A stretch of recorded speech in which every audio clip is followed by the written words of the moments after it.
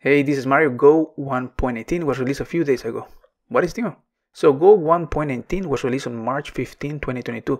But before I show you the actual features, let me describe how you can install it on your machine. There are a few different ways to do this. You can use the typical Go install method. You can use the official packages that include Linux, Windows, macOS, and FreeBSD. You can wait for if you happen to use Linux, you can wait for your distribution to package those binaries. So you can use apt or apk or rpm or whatever version of Linux that you're using. If you use macOS and if you use homebrew, well, that package is not yet available. I'm going to be leaving a link to the PR in the description so you can follow along. Go 1.18 includes 3 major features. I'm going to be briefly covering the 3 of them because all of them deserve their own video. So as soon as those are available, I will be updating the description in this video to link to those specific tutorials. The first one will be type parameters, also known as generics. The second one will be Fuzz testing support. And the third one will be multi-module workspaces. The example of this code will be in the generics folder. If we open the file, you will notice that I implemented a really simple function called sum that receives ints. It adds those and returns the value of the result. Pretty straightforward, right? So we have a way to call those right here, and if we go and look at the actual example, you will notice that it just does what it's supposed to be doing, nothing crazy. So let's say that we're planning to use this not only for int64s but also for float 64. What would you do in Go typically? Well, you will just take this, copy the implementation, rename the function to some float, literally rename int64 to float 64, do the same thing all over again, and now you have your float 64 sum implementation that you can use right here. Let me scroll up a little bit so you can see. So some float, and we can put 1.1, 2.2, 3.54 and whatever, a bunch of values. And if you run it, it will compile and it will do what it's supposed to be doing. Now, when I was discussing about generics, you will remember that the whole point of using the generics is to extract out the type that is being used in the logic that we're implementing. So this is the cool thing. In order to do that, what we have to do is just change a little bit. Let me get rid of these functions called SumFloat, and we're going to be introducing a few changes in the language that begin with square brackets. We need to define a variable name. Let's call it v, uppercase V, a type, which in this case will be int64. Because we're using that int64 as one of the values in the function, we can use a v as a reference, which is sort of like an alias to the types that we're going to be supporting. So v, similarly we return a v, and likewise v is returned as well. So if we go and compile this, you will notice that this is still working. And the cool thing about this is that it can not only support int64s, but it can also support float 64s. So if we go here and we add a similar code that we added before, it will still be running. So the way to change this is literally specify int64, and I think you get the idea. Let me get rid of this. So, and we compile, I missed that one, we run, and now it works. Now, if you notice, it's actually doing here what I told you a while ago. The addition of 11, all the values that I passed in, and it's 11.6, that's the result, that's fine, no worry about it.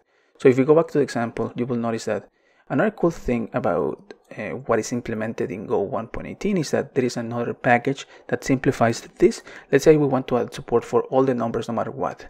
We have to import a package that allows us to do that. It sort of like makes things easier for us. Let me show you. This package is called Golang org xx constraints. And what we have to do here now, instead of explicitly specifying the types, we can use constraints, float, or rather, well, you can call it or, but it's not necessarily or. It's sort of like a union sort of thing. Constraints integer. And what is going to happen here is that if I go back to what I had before, I removed the int64. Now all the ints, no matter what, will be working with this new code. Let's run it. Undefined constraints. It's undefined because actually, I believe, yep, there is a typo right here, constraints. So if we run this again, it is going to be working. And similarly, if we decide to use, I don't know, uint32 and uint32, which are still numbers, let me put this like here, it will work still. So all the numbers are now included in this function that we just defined. So this is sort of like the quick introduction to generics. Again, I will be digging deeper, implementing a deep dive and describing everything that generics it's all about. So now let's talk about Fuzz support. Fuzzing is another testing option that allows us to introduce inputs to our tests in order to find vulnerabilities or inputs that cause crashes. Like I said in the beginning, I will be covering this in future episodes because this is a really important topic and it takes a bit to explain properly. Let's talk about Workspaces. Workspaces is a bit similar to what happened before Go modules, but now using Go modules to work with multiple modules. It's sort of a way to define a workspace that includes multiple Go modules that you can use for building your project. This is another video that I will be covering in the future because it's one of those features that requires more details. Let's jump into the features or smaller features that are not necessarily part of those three. Let's see. The first one will be the Go version support that now includes details about the flags that were used when compiling the binary, the revision that was used according to whatever version control system that you use, any flags, any environment variables, and those things that are actually attached automatically when using the build command. Now, like I told you in the beginning, at the moment using goenv right here, goenv. So if I run a Go version, you will notice that I have Go 1.18. So what I want to do, and I will show you the code just for the sake of showing you, it's not doing anything. But one important thing to remember is that in order for this to work, you need to use the go build command, okay? And it has to include the module name. And this is important because the module name that we are specifying right here, all of this, is going to be determining if the VCS information, the version control system information, will be included in the final binary. Don't forget that. Now, in order to use this in when you're requesting the value using the go version command, you call go version -m and the binary name. Okay. If you're using Go, you can actually programmatically access all of this information using this package called debug/build-info. It's all included in Go 1.18. There is an equivalent for 1.17. I will be leaving the link to that one in the description as well. So like I said, there's nothing spectacular, nothing crazy, just printing off hello, and that's basically what it is. So what I'm going to be doing, like I said, let me copy, forgot to copy the actual, or did I copy? Yep, I have right here. So I'm going to be building this binary using the full module name. If I do a go version -m main, you will see that now what I have right here includes the details related to the compilation. It also includes the version control system values, and obviously it includes the details related to what module was it and the version itself. If I go and change this and use something like, let's say, Go 1.17, which I had before, so I can use my goenv local and call system. Now with this I have a Go version 1.17, which is the version that I have with homebrew. Okay, so I build main, let's call it main 17. Now I do Go version -m main 17. You will notice that now, because I'm using the compiler, the Go tool version 1.17, all the details are now included in 1.18, obviously are not part of this binary.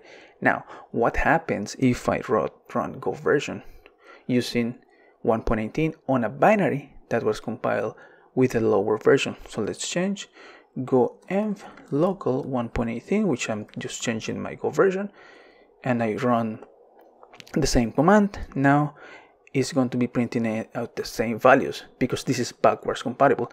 If I do the opposite, which is doing a Go version using 1.17 on a binary that was compiled with 1.18, it's going to fail. So let me show you. Go local system, go env local system,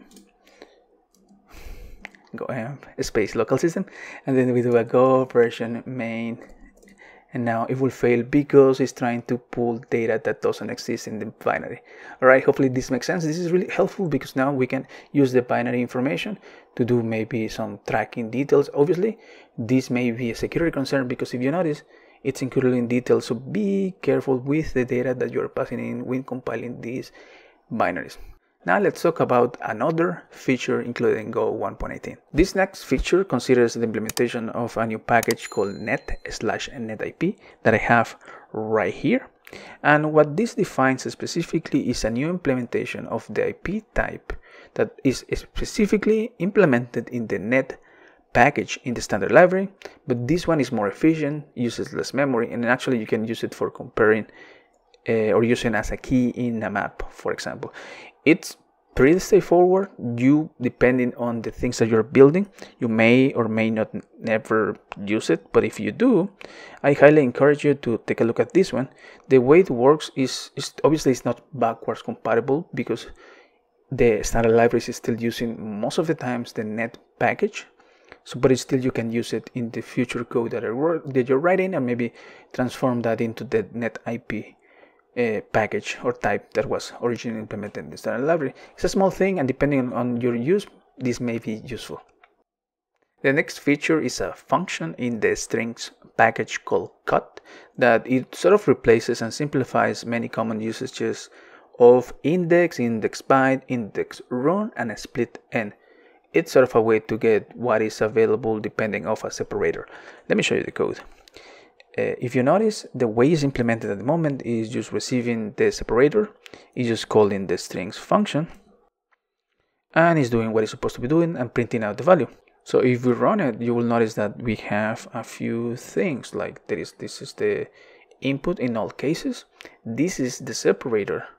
In this case will be like a pipe. This is hello and this is nothing. What is important about this function is it will return true or false if the actual separator was found. So in this case nothing was not found, so it returns false, but in the other cases it returns true. Now if I look at the results that we had, like this is the result, hello world. In this case of the input, hello world, I was looking for a pipe, so give me everything that is after the pipe. In this case will be world. In this case, in the case of hello, it will give me the pipe world because that's the separator, which is right here, so there's nothing before that. This is a cool way to get off, simplify the things that when you're trying to get a piece of information in a string. Highly recommended.